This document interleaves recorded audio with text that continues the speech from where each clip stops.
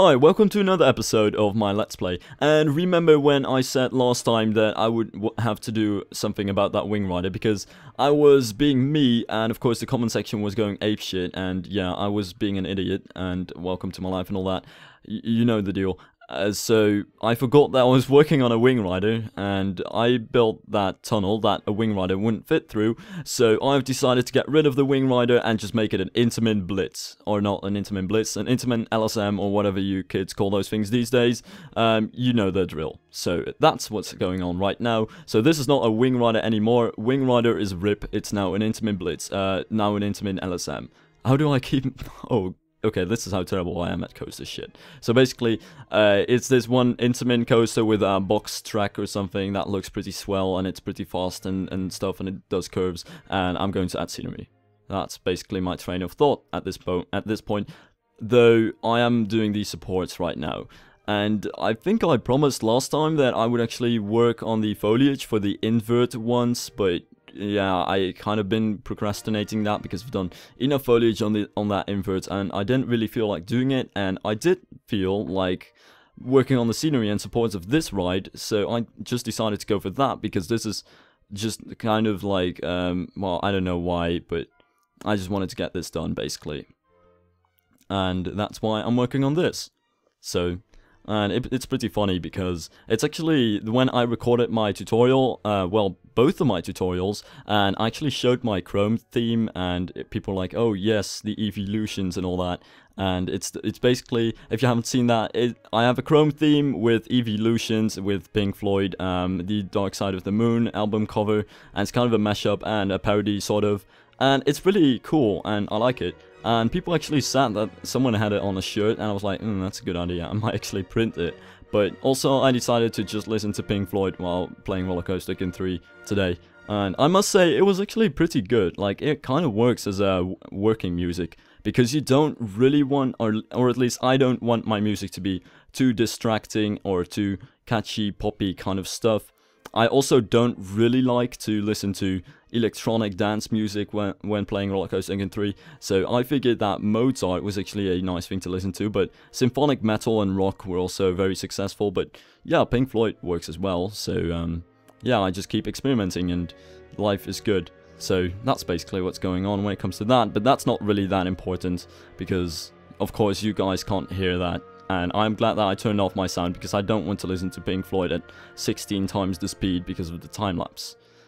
Now, these supports, I think, are somewhat Intamin-ish. The only problem with Intamin supports that I have is that I just don't have enough experience with them. I kind of don't really know how to place everything. I figured they would just be like B&M in a sense, except they would be wider, and they do have cross beams. But I think that I'm still better at B&M supports than anything else. But at that point I figured, okay, I've done enough supports for today. I'm just going to run the layout and see what the speed is like. Speed is okay, and let's work on some castles, because I haven't worked on a nice little castle in a very long time, and they're always fun to work on, so I figure might as well. Now, the game did crash like twice or even 3 times when I was building this, so that wasn't, well, that wasn't very great, but it's not that huge of a deal. At least I was a spastic saver. I thought at one point that I lost everything, but apparently I'm just such a spastic saver that I even save without actually knowing it.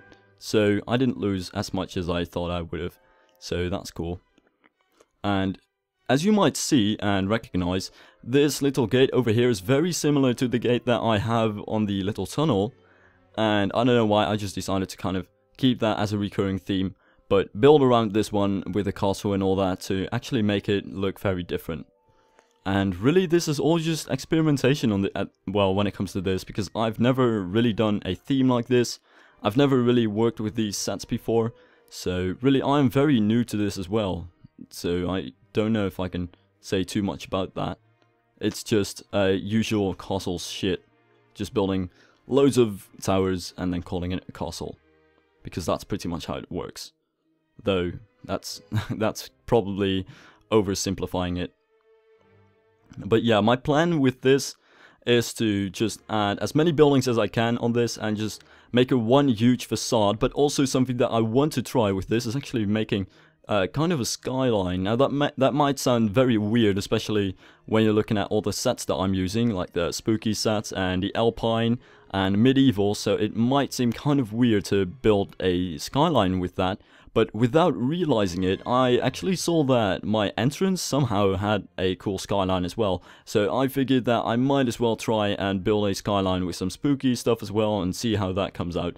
And if it really turns out terrible, then I might as well remove it. But if it turns out nice, then that's just something that I've done. So that'd be cool. And basically, what I want to take this is this whole park is kind of inspired by anime stuff. In the general sense of things, of course, it doesn't have to do too much with it, but the rides are somewhat themed to some stuff, and that might seem very obvious. And it's actually Attack on Titan where I got the idea to kind of mix steampunk and medieval, and people were like, no, you don't do that, and I was like, they do it in anime, so might as well. Though it's not really that steampunk, I just felt like it kind of was with the 3D maneuver gears and the general medieval kind of style that the show had, but somehow it had some modern elements as well. But basically, I'm kind of drifting off. Basically, what I wanted to do with this ride is something extremely stupid, which I don't know if any of my subscribers actually know of this, but I've had a Professor Layton. Yeah, it's not really an obsession, but I've played it a lot in my life, so I figured that I would make something that's kind of inspired by Professor Layton. Now, if you don't know Professor Layton, it's a Japanese puzzle game, and that's basically it. You need to solve puzzles. And oh my god, can it be annoying at times, because you get the same music over and over again when solving puzzles, and you're going to spend hours, well, hundreds of hours possibly in the game, solving puzzles with the same music over and over again on your DS, so that music is going to kill your brain as soon as you hear it. But also, you'd walk around with the storyline and look at the scenery and be like, that's nice, a nice story and all that, and then suddenly Professor Layton would go, that reminds me of a puzzle, and then you need to solve a puzzle, and then, those moments are very annoying. But it's a fun game overall.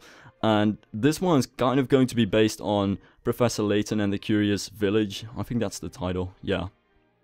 And that's a game that I've played a very long time ago. I think it's the first Professor Layton game. And basically what it was a village that, and I'm not going to give any spoilers, but in the middle of the village there was this spooky kind of tower, and the tower had all kinds of things sticking out of it. And it nearly seemed to just, well, disregard gravity. How do you even do that? Yeah, but that's kind of what it did. So I figured that I might as well try that as well, and try and get some near floating parts of buildings and stuff sticking out, and just kind of make everything crooked and all that. It just kind of adds to the spookiness of things, but also to the weird industrial steampunk feeling. So might as well. So that's where I'm going with this. Now, of course, I have no clue if this is actually going to work out or not.